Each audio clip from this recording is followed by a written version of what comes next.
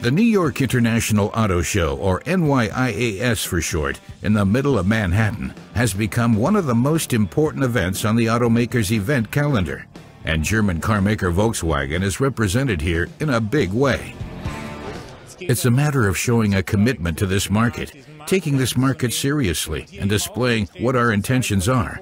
Those are the decisive factors for Volkswagen. Volkswagen has two world premieres here in New York.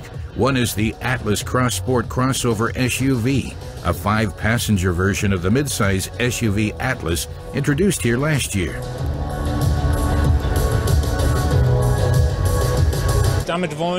We want to expand our family of midsize SUVs.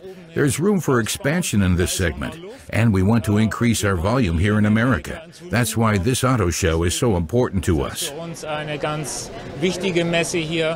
The production version is slated to hit American roads in 2019. World premiere number 2 is the Atlas Tanoak, a vehicle with great American appeal.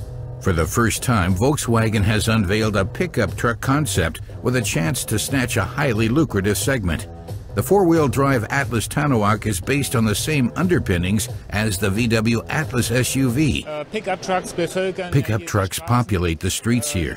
This model is the most American Volkswagen ever, and we have shown here what something like this from Volkswagen could look like. At 5 meters 40 long, the Atlas Tanoak falls into the midsize category here in America. With its 3.6-liter V6 FSI Atlas Series gasoline engine, the pickup boasts 206 kilowatts, or 280 horsepower. Unlike the Atlas Cross Sport, a date for a market launch has yet to be set.